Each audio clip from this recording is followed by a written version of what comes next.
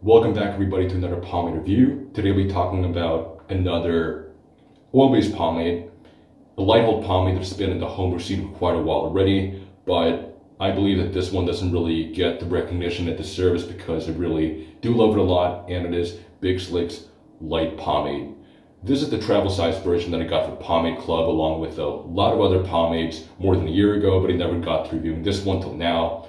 So let's get right into it. Now this is the travel size version, so it still has the old sticker label on it. The new ones, I believe that they're actually printed on the lid itself with light hold just printed under it in yellow, but this one still keeps the old sticker label, much like in the old designs, with the playing card motifs on top right over here. Now this one, it comes in just like all the Big Slick products. It comes in a metal tin with a cylindrical top. It's not a twist top, so you have to pop it out. The scent is subtle, but I absolutely love it. It's sort of a sweet scent. It's amber, rum, and I don't exactly remember. It's amber, talc, and rum. That's what I remember it being, according to the site description. And it is a nice, sweet, refreshing scent that's a little like a barbershop, but just with more sweetness to it. So this is what the pomade looks like. It looks a little greasy with some waxiness to it. It's an off-white color, much like the label is. Scooping it out is very easy. It's super creamy to scoop out. And you would feel somewhat of, it is definitely greasy. And you can definitely feel the coconut oil, because coconut oil is one of those greasier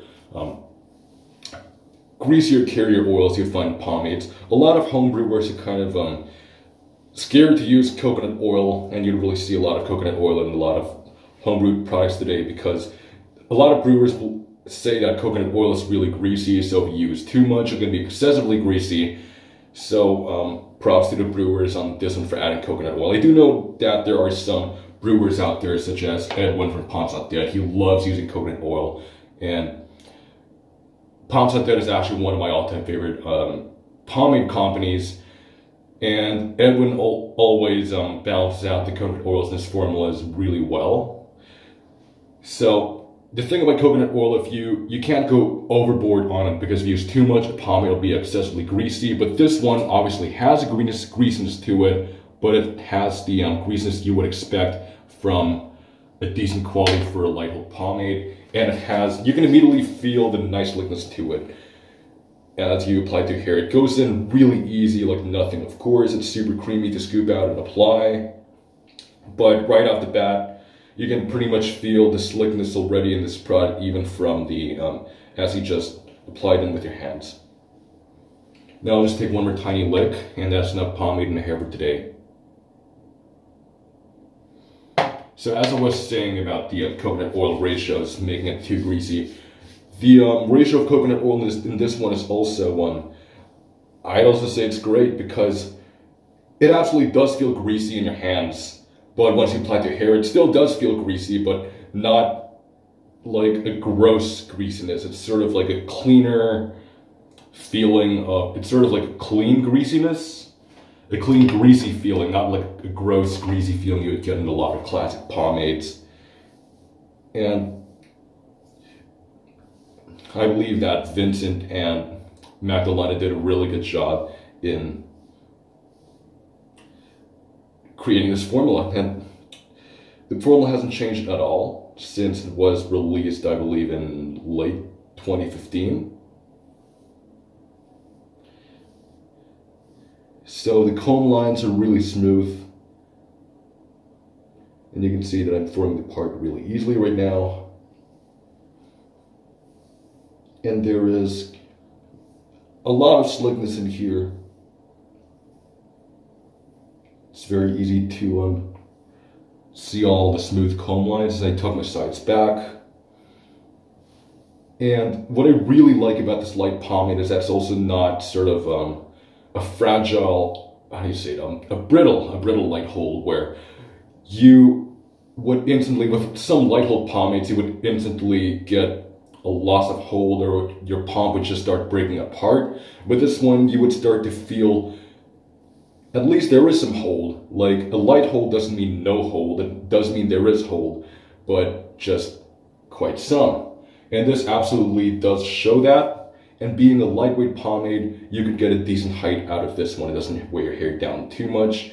And given the amount of slickness it has, you would expect a beautiful amount of control on this for a light hold pomade. I mean, it obviously won't give you the control of a medium hold, but for a light pomade, it does give you a really nice amount of control.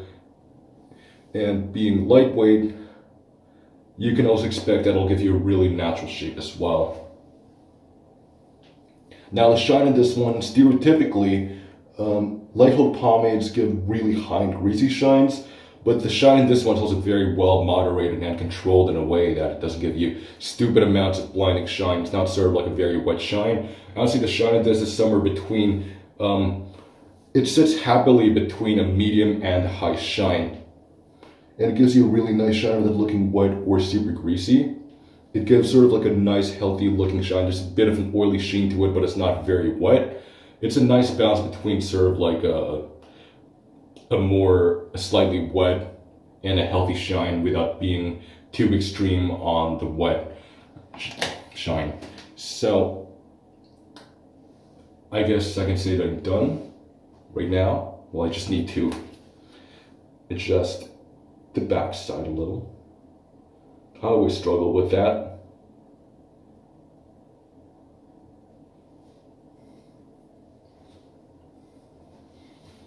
So let's take a look. So you can see for a light pomade, I get sort of a nice height. It's sort of not a low height, but sort of like slightly above average, with a really nice forward and round palm shape. Sides nicely tucked back, but not too tight. And I just really like how it looks when you unpart the side. Very sturdy palm shape, and the hold in this is indeed quite sturdy for a light. This is also designed to give you sort of an easier washout for an oil-based pomade. I didn't exactly take a look at the ingredients, and this travel size version does not have the ingredients printed on it. But from what I can testify, this pomade indeed does come out really, really easily. At most, it would only take you 2 rounds of shampoo to get it out. With no conditioner, it'll get you 2 rounds, but with conditioner, you can get it out with just 1 round of shampoo, 1 round of conditioner. Everything is completely knocked out of your hair. And the buildup on it's actually very light. It feels a little greasy on the first application, I mean when you put it in. But like I said, sort of a clean greasiness that's very well balanced, but does not go super gross. So you expect the buildup to be quite clean as well. And it is indeed a very light, but a clean buildup, which I really do like, but it kind of leaves you, it doesn't add too much hold or too much slickness the next day, but there is definitely something if you don't use conditioner at all, but it's a very light amount of buildup.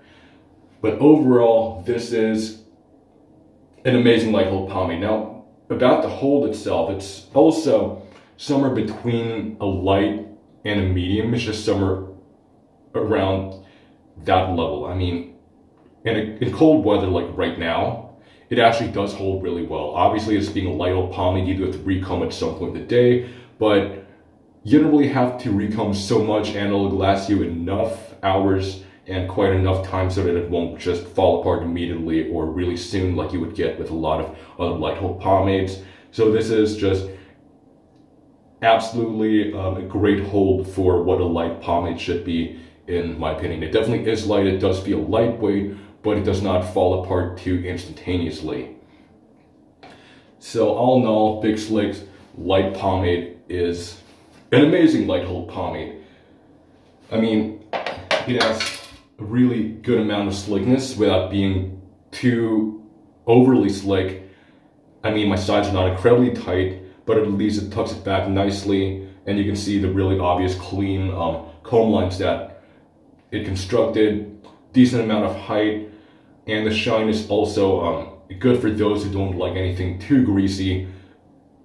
And for those who love buildup and those who don't really like having product in their hair overnight, this is also a perfect balance, like a perfect yin-yang between these two